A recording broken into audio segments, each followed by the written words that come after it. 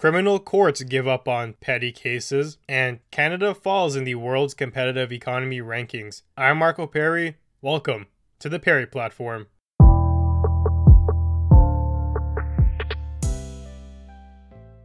Canada's legal system is literally in shambles, and our first article today confirms that.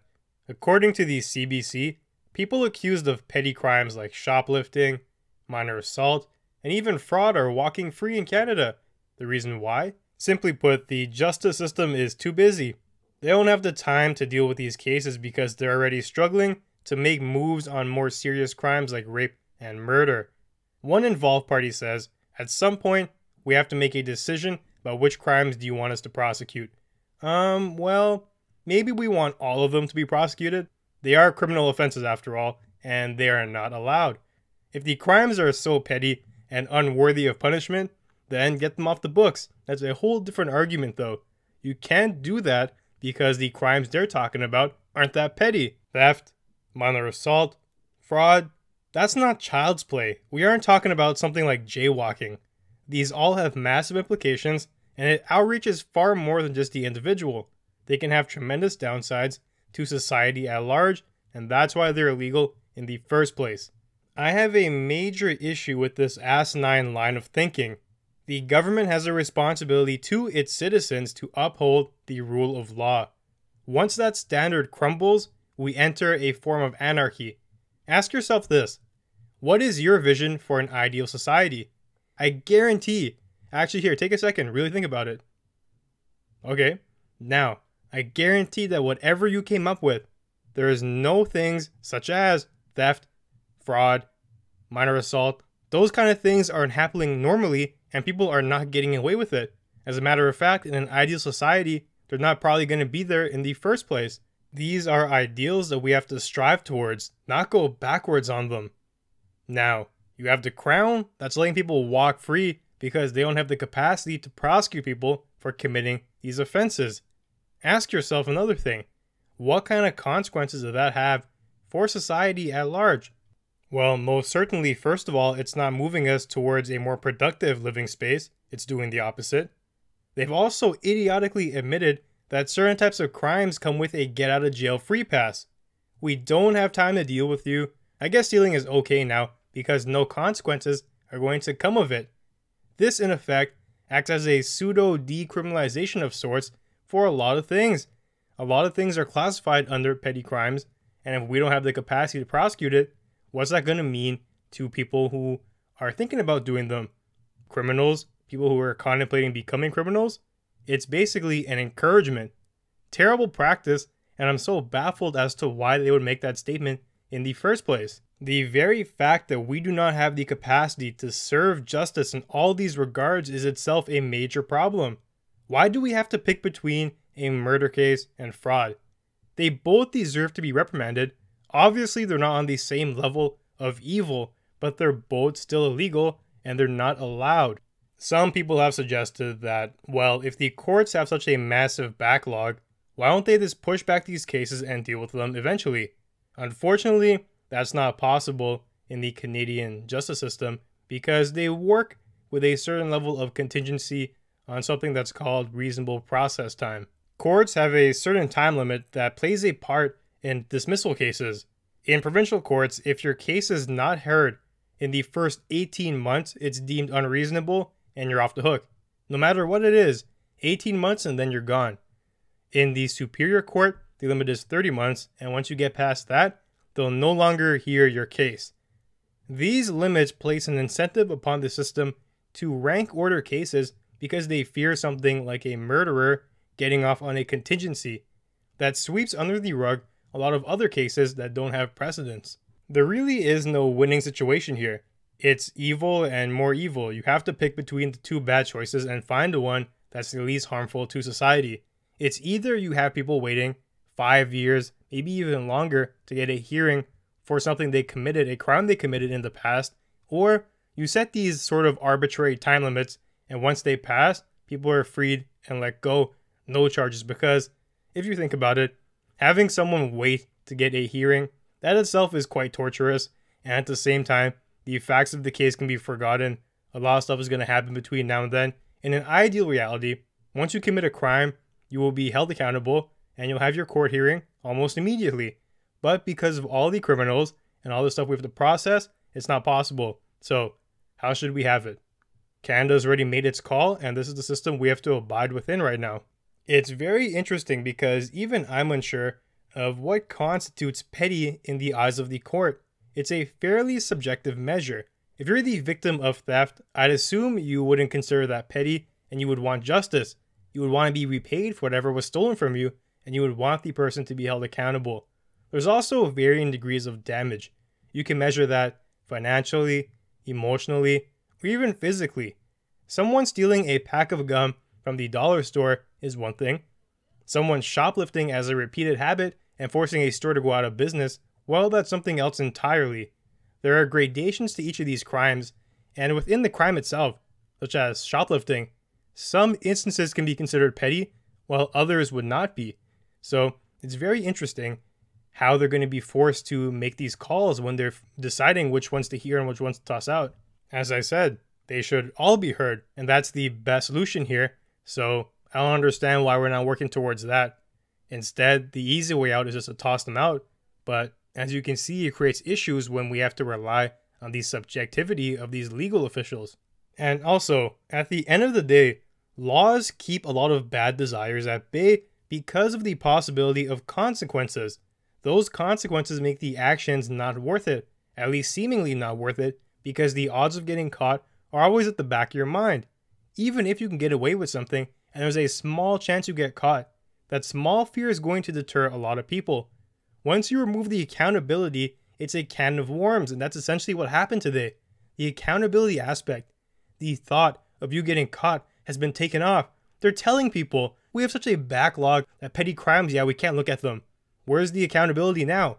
Here's something to consider. Last year, the Retail Council estimated that shoplifting accounted for up to $5 billion in losses for Canadian stores. I would assume that with this lack of regard for shoplifting, that figure has a lot of room to inflate.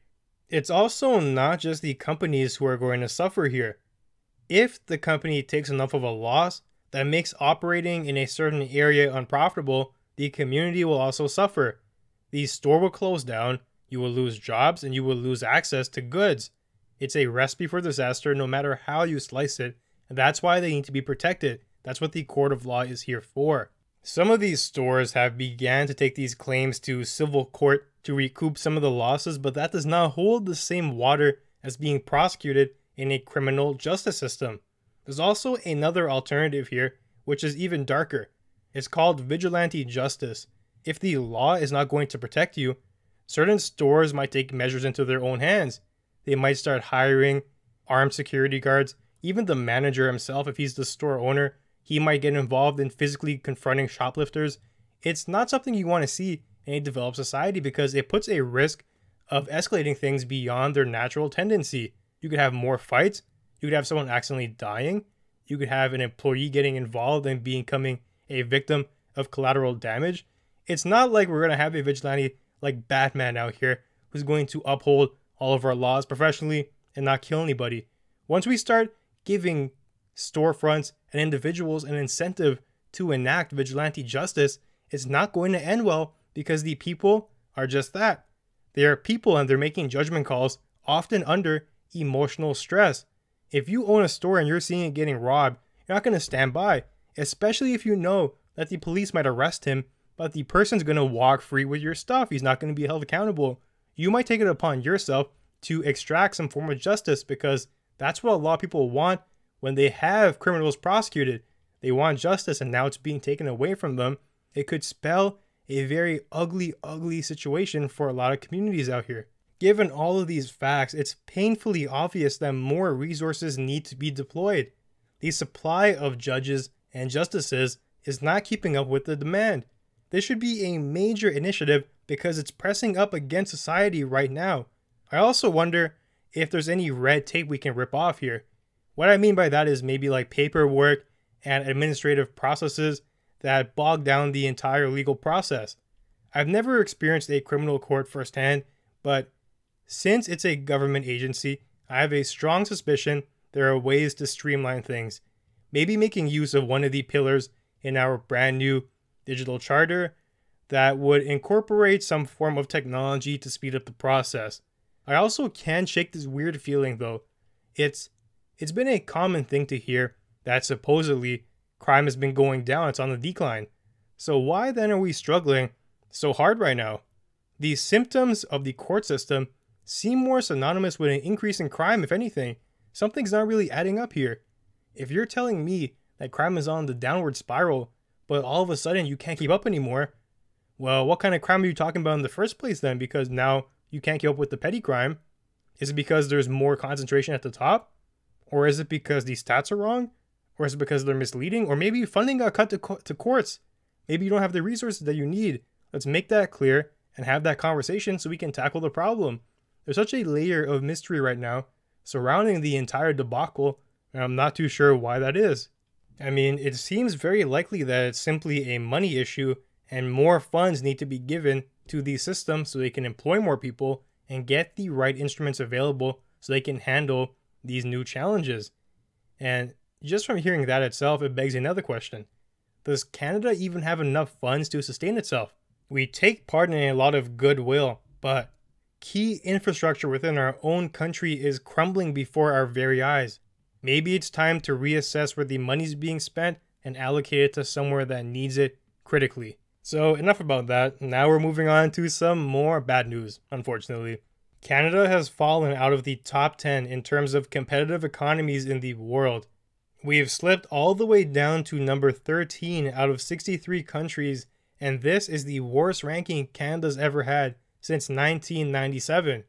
That was also the year when the index was first created, so it's been a long time of success, and now something's gone wrong.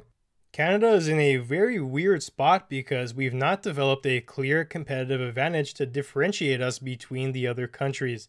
On one hand, you have very aggressive market-focused systems like Singapore and the United States who are just dominating right now. And then on the other hand, you have countries like the Nordic countries who focus more on a work-life balance and they're getting a lot of value from their workforce. So in that first example, Singapore, a market economy who's doing very well financially. They're actually ranked number 1. The United States, ranked number 3. Then you have some of the Nordic countries who focus more on that balance and getting a happy, strong workforce. All of those countries, Denmark, the Netherlands, Norway, they're all ranked above Canada as well. Canada is kind of in the middle of those. We're trying to have a free market, be strong economically, but we've also adopted some interesting policies that are similar to those European countries there. We have the healthcare, we have some other social initiatives, which are all good, but we haven't differentiated ourselves. We're kind of in the middle right now. And that's important to note. It's not the sole reason for our ranking and the other rankings of the countries, but it definitely plays a part here. It's the way they're organized and that affects their production outputs. If you had to really think about it and fit our country into a silo, it's not clean cut. As I've said, we have a combination of both these realms here, so really interesting product placement in terms of where our country is. In 2015, Canada began to fall off hard in terms of these rankings because the price of oil started to fall. That's one of our key export industries. The report points out that a single prime minister really is not to blame for our decline in competitiveness. It's been a long-term trend and it's existed for quite some time now.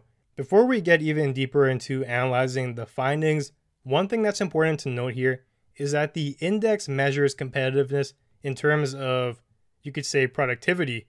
That itself is an output, and you get that output via a number of factors like production, people, machineries, etc. The higher the output you can get while keeping your input measures, like the people and the machines, the same, the better your productivity is. The more you can produce with the same assets, the better. If you increase your assets, your productivity better multiply with a numeral higher than just 1. Getting that extra output will have a ripple effect and do well for your economy and your rating in terms of this index. So people were wondering, why did Canada fall off? We seem to be doing so well for quite some time. One factor that was identified was the lack of innovation that Canada is currently experiencing. This wonderful thing called technology, yeah, that stuff, it propels productivity, and we're not creating enough here in Canada. To give you an idea, of why this matters so much, let's think back to the days of before machinery helped us plow fields and stuff like that. One person may be able to produce a pound of wheat in a day. I'm not too sure if those numbers are accurate, but it's just an example, and you can really understand the sentiment through it. So, with a tractor and a mill, that same person who was only producing 1 pound, now, with this help of technology, his productivity has skyrocketed. He can produce maybe 1,000 pounds per day. Once again, I'm not too sure if those numbers are correct, but it gives you an idea because that's what technology does. It scales your productivity up exponentially and makes you highly effective at what you're doing. We're currently not innovating enough to get that boost in technology that would then turn our production into a very efficient industry. Being the first country to come up with a new innovative way to do something, it gives you a bunch of first mover advantages.